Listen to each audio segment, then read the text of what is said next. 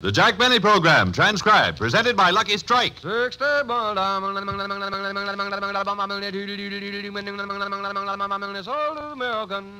up a Lucky Strike, friends, and enjoy the smoother, milder smoking that only Lucky's fine tobacco can give you. From first puff to last, there's never a rough puff in a Lucky. For you see, LSMFT, Lucky Strike, means fine tobacco. And in a cigarette, it's the tobacco that counts. That's why at market after market, the makers of Lucky Strike consistently select and buy fine, light, naturally mild tobacco that guarantees more real deep-down smoking enjoyment for you, puff after puff, with never a rough puff. And remember that the tobacco experts, men born and bred in the business, choose Lucky's for their own personal smoking enjoyment. Yes, a recent survey shows more of these experts, auctioneers, buyers, and warehousemen, smoke Lucky Strike regularly than the next two leading brands combined. So take a tip from the experts and smoke that smoke of fine tobacco, Lucky Strike. Every puff of the way, you'll get more real deep-down smoking enjoyment with never a rough puff. Yes, you'll enjoy a smoother, milder, truly finer cigarette. Lucky Strike.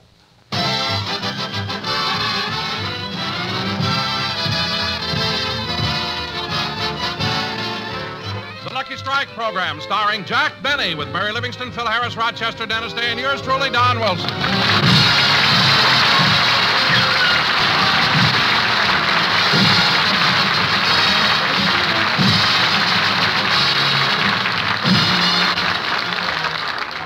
Ladies and gentlemen, in a few hours, Jack Benny and his entire troupe leave for New York to start off the campaign for the National Heart Fund. So now, let's go out to Jack Benny's house in Beverly Hills. Well, Rochester, it won't be long before we're all packed and on our way to New York. Yeah, that lovely suburb of Harlem. Hey, Rochester, did you cancel the newspaper and leave a note for the milkman? I haven't had time, boss. I've been answering the phone all morning. The phone? Uh-huh. Luella Parsons, George Fisher, Sheila Graham, Hedda Harper, they all called. You know, Rochester, when you're a big star like I am, you can't make a move without the columnists knowing about it. I don't know, boss. They sure were surprised when I told them you were leaving for New York. Surprise? Why? They didn't know you were back from Europe.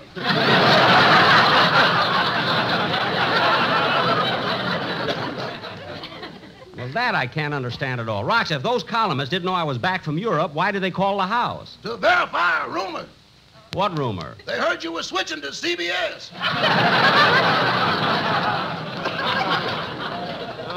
What? But yesterday, Erskine Johnson scooped them all. He did? Yeah, he found out you were the walking man. Look at Rochester. That was 3 years ago.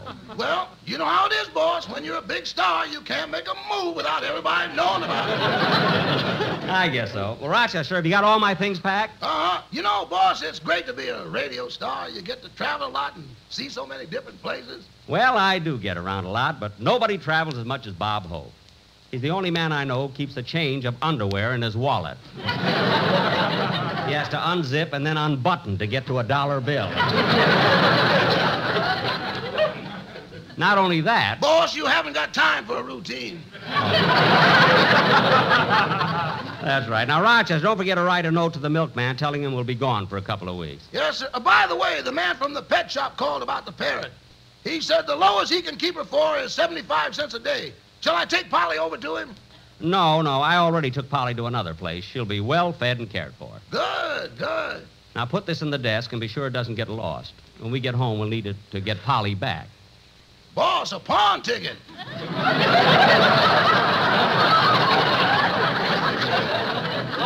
She'll be fed and well cared for. That's the law. You know. And Rochester, put this $2 in the same envelope with the pawn ticket. $2? Is that all the pawnbroker gave you for Polly? I would have got more if she kept her mouth shut. Stupid parrot. Now, Rochester, write that note to the... I'll get it. Hello? Hiya, Jackson. You all set to bounce down to the station to make for that choo-choo to the big town? This is Phil. Oh, I'm so glad you told me. You know, when I picked up the phone and a voice said, "Hiya, Jackson, are you all set to bounce down to the station and make with the choo-choo to the big town?" I was sure it was Anthony Eden.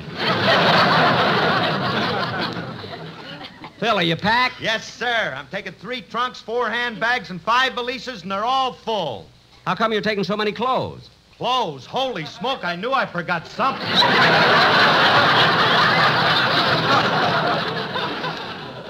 Oh, for heaven's sake. Phil, you're the only guy I know whose luggage has labels inside and out. Why take all that liquor to New York? They're short of water. Gotta have something to bathe in. Well, Phil, if you're going to bathe in it, I wish you'd take champagne.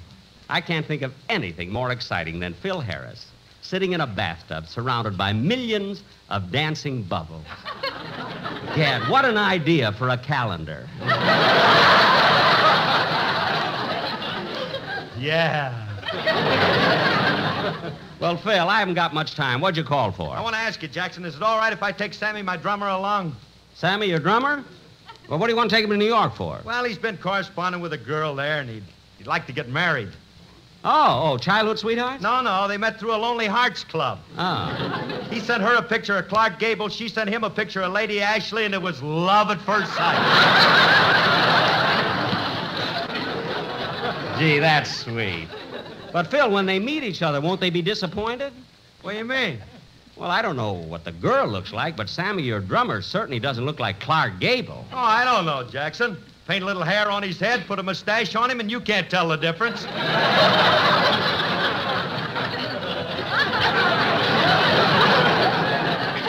You mean between him and Gable? No, between him and the girl.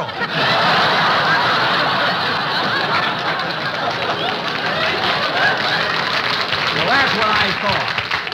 Well, Phil, if Sammy wants to go to New York to get married, you can take him with you. Bless you, Cupid. All right. Now, when you get on the train, see that all of your... Wait a minute, Jackson, wait a minute. Hey, you, can't you hear the buzzer? Go answer the door. Now, what were you saying, Jackson? Phil, who are you talking to? Alice. Now, what were you talking about? Wait a minute. Huh? Phil, does Alice let you talk to her like that? Jackson, as long as I talk to her, she's happy. Well, now I've heard everything. So long, Jackson. Goodbye, beautiful. Well, there is the biggest ham I've ever known in my life. If he was half as good as he thinks he is, he'd be twice as good as he is. Now, Rochester, what kind of a joke was that I just said?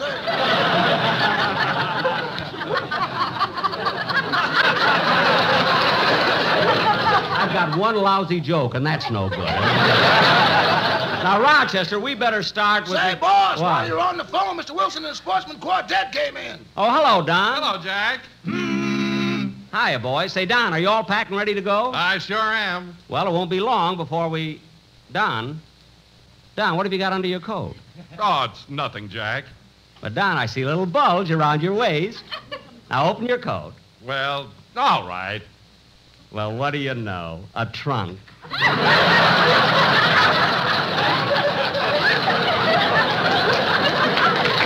I remember their ad. Oshkosh luggage, curved to fit your stomach. Don, how come you stopped by here?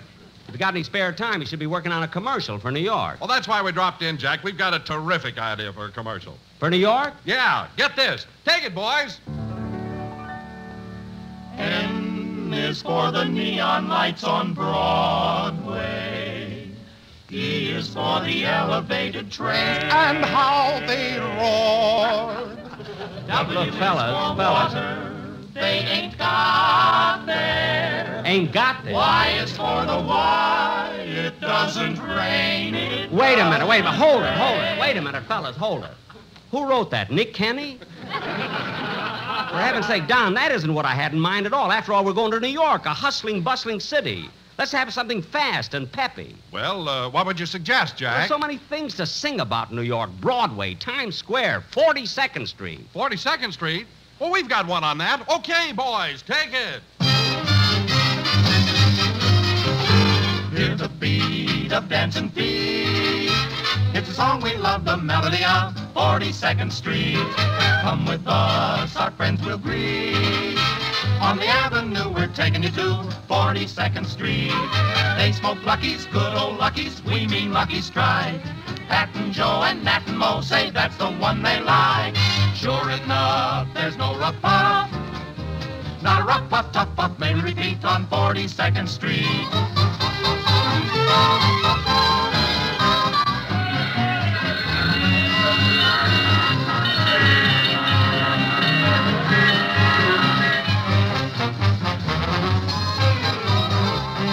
They smoke Lucky's, good old Lucky's, LSMFT. Need we say more? Lucky's pay more? Yes. Lucky's pay millions of dollars more than official parity prices to get light, right tobacco for your cigarette. Oh, come with us, our friends you'll meet. On the avenue, we're taking you to 42nd Street.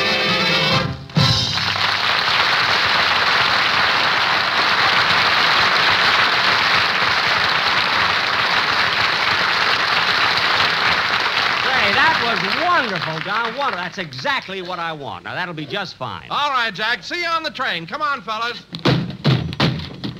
Don, you dropped your trunk. Oh, yes. Gee, it is curved. Well, so long, Jack. So long, Don. Now, Rochester, send for a cab. I'm going to pick Miss Livingston up on the way to the station. I know Phil is packed and Don is, but Dennis, I always have to worry about that kid. I wonder if he's finished packing yet.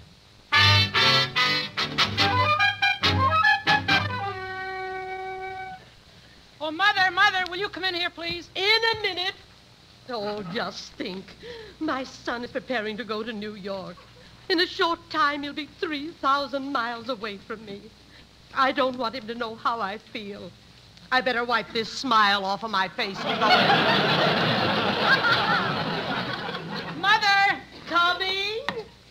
Now, Dennis, when you get on the train, the first thing you... Dennis, why are you lying up there on the mantelpiece? I'm practicing how to sleep in an upper berth. Upper berth? Well, Mother, if it's good enough for Mr. Benny, it's good enough for me. Mr. Benny sleeps in an upper berth? The same one. No! Yeah, the last time I shared one with him, I couldn't get any sleep at all. All night long, it was talk, talk, talk, talk, talk, talk. Mr. Benny? No, his parrot. His parrot? No wonder you were annoyed with all that talk. In Kansas City, I woke up with an egg in my hair.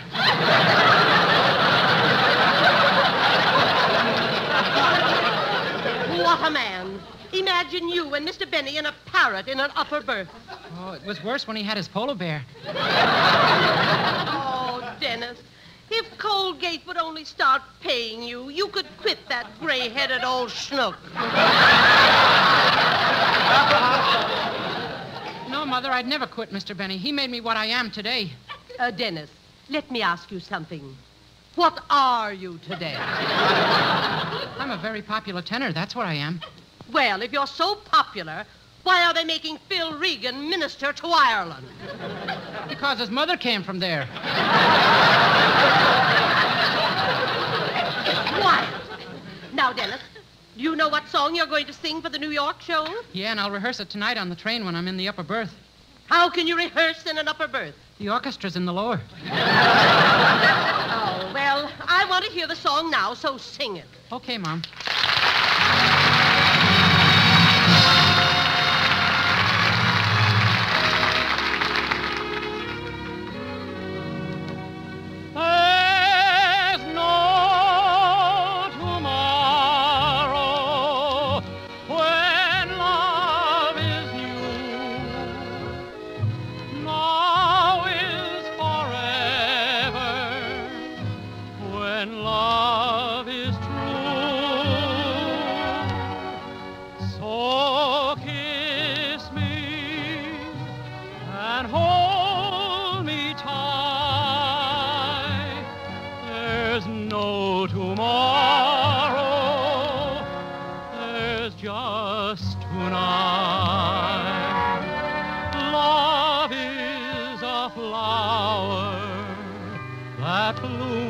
So tender, each kiss a dewdrop of sweet surrender.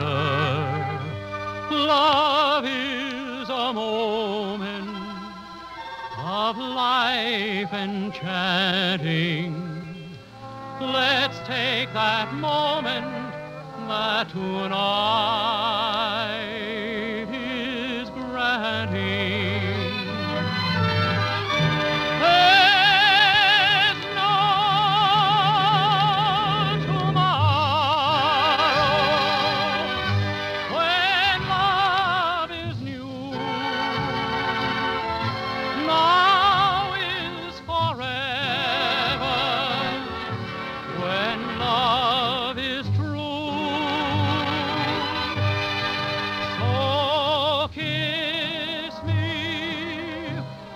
and hold me tight. There's no tomorrow. It's just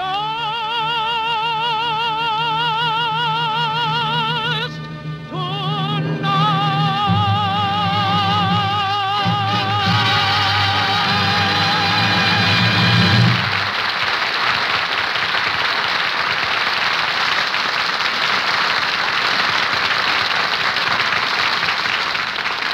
That was very nice, Dennis. And when you're in New York, don't forget... Oh, I'll get it, Mother.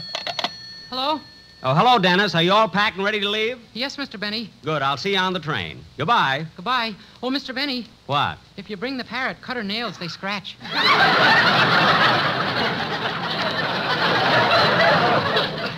Look, I'm not bringing the parrot. Then cut yours. I will. Goodbye. Rochester. Boss, the cab is waiting out front. Oh, well then, Rochester, you take care of the luggage. I'm going to take the cab and pick up Miss Livingston.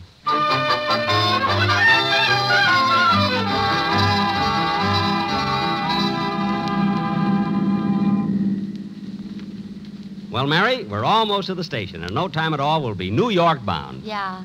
Say, Jack, I'm going to live at the Sherry Netherlands. Where are you going to stay in New York? The usual place, the Acme Plaza Hotel. Oh, Jack, not that awful joint. Oh, it isn't so bad, Mary, now that they've put in a heating system. Some heating system. You step into the lobby and the clerk hits you in the face with a hot towel. Mary, that towel comes from the Waldorf Astoria, and that's class. Sister. Say, Mary, when we get to New York, are you going over to visit your folks? Oh, I sure am. As a matter of fact, I received a letter from them this morning. Your mother and father? Well, what do the Ichabod and Mr. Toad of Plainfield have to say? I've got the letter right here in my purse. You got a cold, too. Here it is. Go ahead and read it. Okay.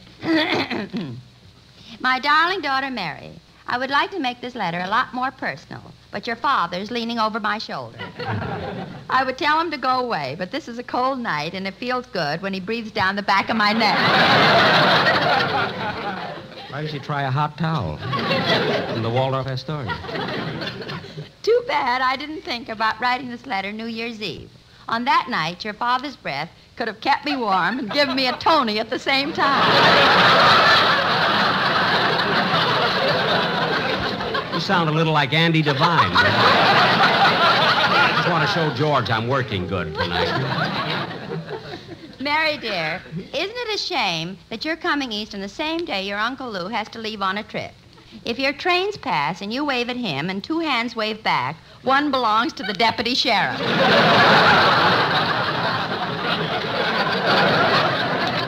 Oh, in again, huh? This time, your Uncle Lou was innocent. Oh, sure. It seems that last Tuesday at midnight, he broke into the First National Bank. He's innocent. As he stood there in front of the vault with a blowtorch in one hand and a bottle of nitroglycerin in the other, two policemen grabbed him. They wouldn't believe he was making a deposit.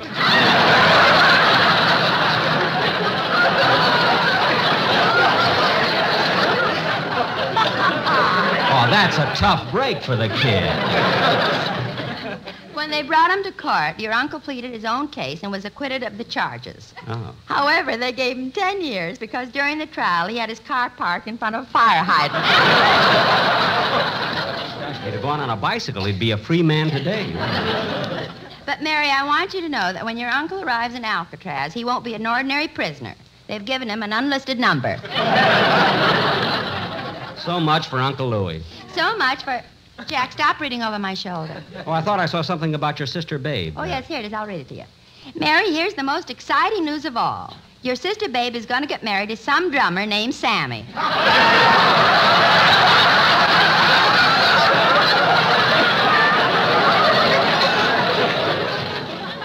No.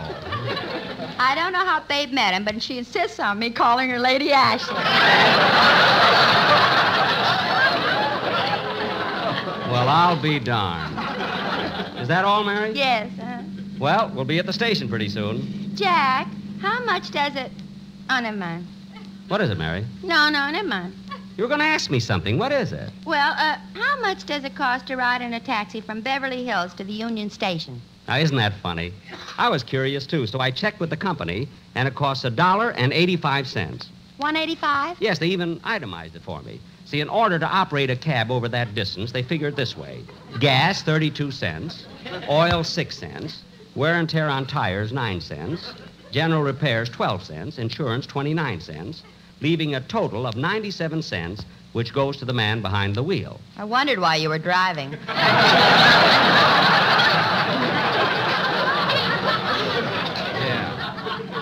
Hey, cabby, how do you like the way I... Isn't that cute, Mary? He's fast asleep on the back seat. Cabby, wake up. We'll soon be at the Union Station.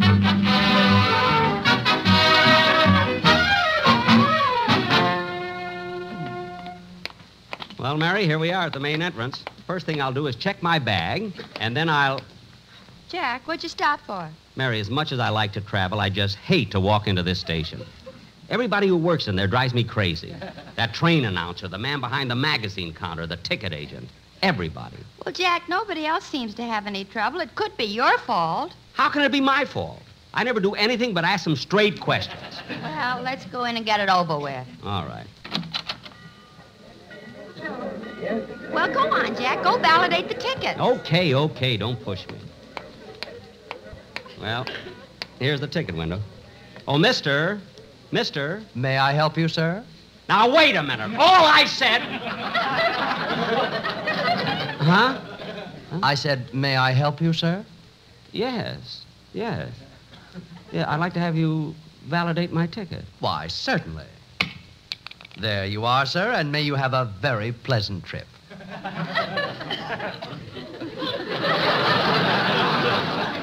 Thank you. By the way, where's the other fellow who used to validate the tickets here? Oh, Mr. Nelson, he isn't here anymore. You see, Mary, he's not here anymore, so it wasn't my fault at all. I guess not, Jack. Attention, please. The Super Chief for Albuquerque, Kansas City, Chicago, and New York now loading on track 7. Hey, that train announcer wasn't silly at all, was he? Something wrong, sir? No. I was just thinking, that train announcer, he's new, isn't he? Yes, he is. The other fellow isn't here anymore. Well, good. You know, Mary, this is the first time I've ever enjoyed going through this Union Station. Attention, please. The Super Chief now departing. All aboard. We better hurry, Jack. That's our train. Right behind you, Mary.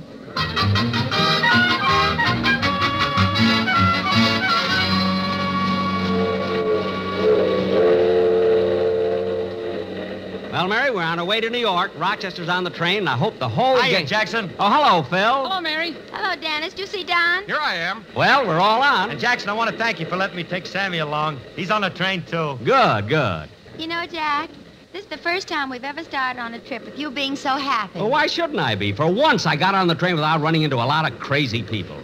I got a nice compartment here, too. Hey, look, we're pulling into Pasadena. That's right, kid. We stop here for 10 minutes. Hey, Jackson, how about a game of gym? Okay, Phil, get out the cards. Jack, while we're stopping here, I'm going to step off and get a magazine. Mary, you stay here. I'll get one for you. Phil, deal the cards. I'll be back in a minute. Yada-dee-da-dum, da-dum, da-dum, da-dum. Gee, they got a nice station here in Pasadena. See, where's the entrance? Oh, here it is. Let me see. Where's the magazine counter? Oh, there it is, over there. Yada-dee-da-dum, da-dee-da-dum, da-dee-dum, dee-da-da-dum. Oh, Mister.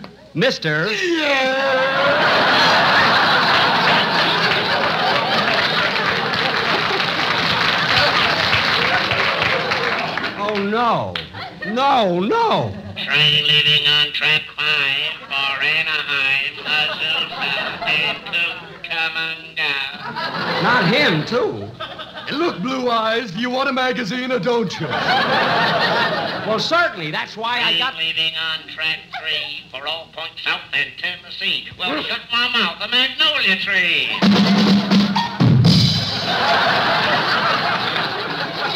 Oh, for heaven's sake. Now, calm down and tell me which magazine you want. I'll take this one right here, Coronet. Put on your glasses. That's a phone book. A phone book? If a man answers, hang up. Look, if you don't stop being so crazy, I'll report you. Crazy? Me? If you're not, why have you got that flower stuck in your ear? Oh, is that still there? What? I was afloat in the Rose Parade. Look, mister, I don't understand. understand you at all. Do you enjoy aggravating me? Ooh, do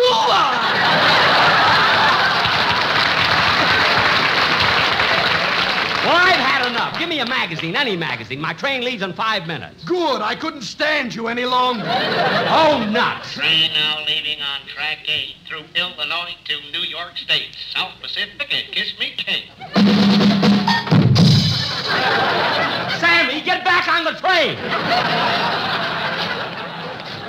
That's what I better do, too. Hey, Jackson, you better hurry up. We're pulling out of here soon. Coming. If I didn't have so much trouble here, I'd have been there. Hey, Bud. Bud. Uh-huh. Come here a minute.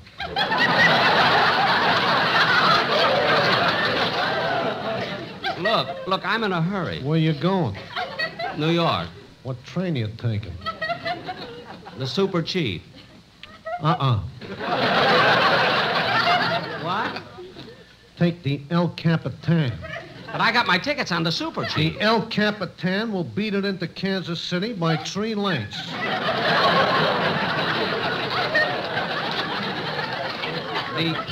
The El Capitan? Get a load of that position. It's on the rail. What? And look at the breeding. It's by Santa Fe out of Los Angeles. Gee, maybe I could. Jack, you better hurry. Okay, Mary. I'm sorry, mister, but I'm not taking the El Capitan. I'm going to stay on the Super Chief. Well, okay, if you want to take a chance on a sleeper. You're darn right I do. Boss, hurry! Coming, Rochester, coming. Jack, hurry. Faster. Don't worry, Mary, I'll make it. There, I'm on. Oh, Mr. Nelson, Yeah. he's on the train. So he is. Are you all packed? Uh-huh. Well, then let's hurry and get to the airport. Ooh, will he be surprised when we greet him in New York? Oh, really?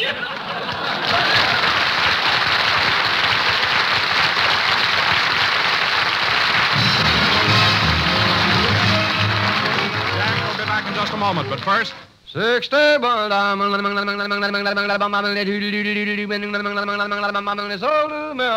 LSMFT. Yes, Lucky Strike means fine tobacco, ripe, light tobacco that guarantees there's never a rough puff in a Lucky. For you see, at market after market, the makers of Lucky Strike consistently select and buy light, mellow leaf that gives you a smoother, milder, altogether finer cigarette every puff of the way. No doubt about it, friends. Lucky's give you more. More smoothness and mildness. More real, deep-down smoking enjoyment. So light up a Lucky and enjoy the mellow taste of truly fine tobacco. From first puff to last, there's never a rough puff in a Lucky.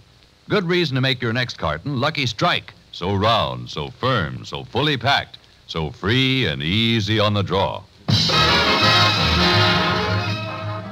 Ladies and gentlemen, next week our program will originate in New York City, where we open the American Heart Association campaign. Good night, all. Be